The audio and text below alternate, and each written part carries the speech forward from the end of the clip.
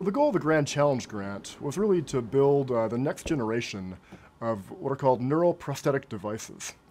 These are basically recording systems that allow us to use biofeedback to improve the behavioral performance, or really just the things that we want to do in animals and then eventually in people. We're interested in applying this new technology to improve state-of-the-art care for epilepsy, to develop new kinds of motor prosthetics, smarter hearing aids, and eventually new kinds of retinal prostheses, so cures for blindness.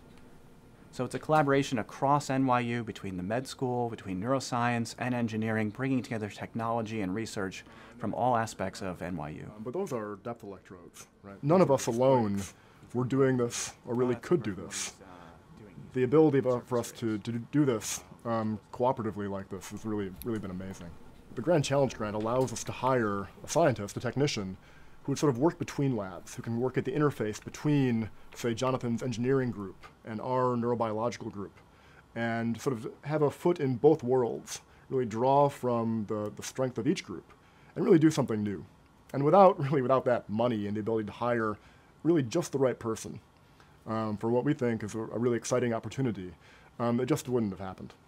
So there'll be a tremendous benefit for students from this research. We're training students to be much more interdisciplinary. We're bringing them outside of traditional disciplines and giving them training in neuroscience, in neurology, in epilepsy, in many different areas, so that they will really have a unique set of skills that will enable them to work in this field as well as go into research careers of their own.